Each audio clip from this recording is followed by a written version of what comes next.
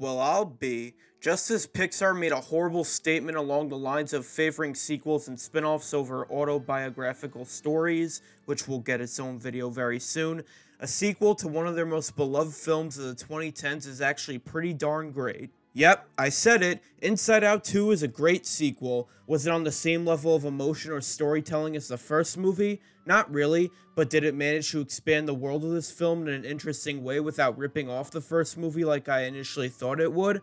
Yeah, I'd confidently say so. I still vividly remember watching Inside Out 1 in theaters back in 2015, and to this day it remains one of my absolute favorite Pixar movies, not just in the 2010s, but in general. Everything about this film is perfect to me. The characters, the animation, the score, and especially how captivating and emotional the story is. The more I rewatch this film, the more things add up with how much the emotion story connect with Riley so fluently, and the extremely powerful emotional core and message this movie brings to the table just makes this film all around perfect for me.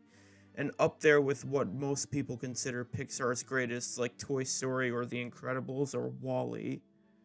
Because I loved the first movie so much, I was cautiously optimistic about what they were showing in the trailers and promotional material for the sequel.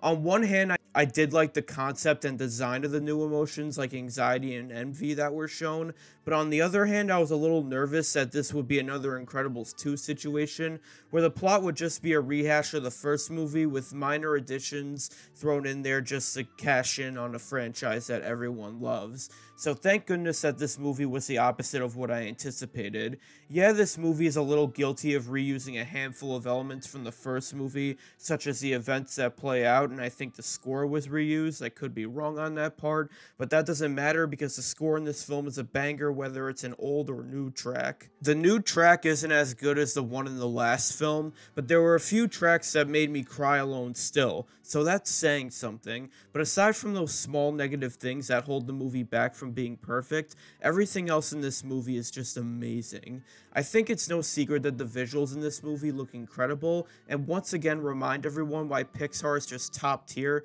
when it comes to animation and visualizing their films. They even try out a few new styles which I don't even remember being in a Pixar movie when it came to certain characters.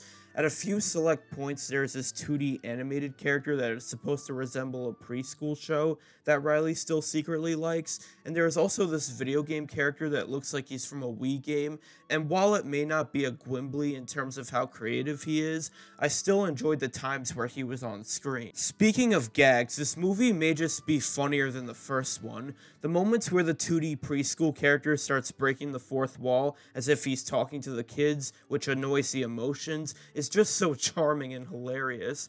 The moment where Joy just snaps and goes on a tangent about how she's the only positive one in the group was really well done, and it was probably one of the funniest moments from a Pixar movie in recent years. Even though there are some repeated locations from the last movie, the sequel does a great job of expanding the world of Riley's mind. I like the river full of food that changes depending on what she's eating. I also think the place where she keeps her darkest secrets is well thought out. The scene where Joy and the gang are yelling over the sarcasm to try and get help was also pure genius, and definitely one of the funniest moments in the entire film. However, the most important location in this film has to be the place where all of Riley's beliefs are held. This is where the animation just pops off, and its concept and major purpose it plays throughout the course of the film are just all around smart and beautiful. When it comes down to the true main character, Joy, I really like how she is portrayed in this movie. She does have her rare entitled moments, but her character growth from the last movie and even in this one was on full display in my eyes, and seeing her struggle to adapt with the new emotions like anxiety after being with sadness, anger, disgust, and fear for 13 years was executed just so well. It led to a lot of symbolic moments where she tries to intervene in times where she is not needed, leading to an ultimate conflict of the film where the original five are thrown out of headquarters because anxiety believes they don't fit in with Riley's new lifestyle. This eventually leads to a lot of intense and strong character moments where both Joy and anxiety come to terms with questioning what's really best for Riley. Because of this factor alone, it makes anxiety one of the most interesting emotions out of the current 9 that are in the franchise. The other 3, envy, ennui, and embarrassment, don't really play much of a crucial role in this film, but their design and personality were still charming enough to make me like their addition to the film. However, anxiety is probably the perfect example of a main antagonist that the audience can question if she really fits that status, because of the moments where she comes to terms with her impact on Riley. All of these factors affect Riley in a way that isn't really as impactful as the first film, but still connect with people at her age, and people who have experienced this trauma before in their lives. And that's just the best thing about Pixar movies in general. You don't necessarily have to be the main character's age or physical appearance in order to connect with their feelings. That's why movies like Up, Ratatouille, The Incredibles, Finding Nemo, Coco, the Toy Story films, the Cars films, Monsters Inc. and Monsters University, etc. have a huge mass appeal across all audiences. Kids would be watching these movies because they have fun and creative worlds that would get their imagination stirring, while also teaching great morals to them. Meanwhile, the adult audience could appreciate and really take in the brilliant storytelling, super smart dialogue, beautiful artistry, and the strong core emotion of most of these films.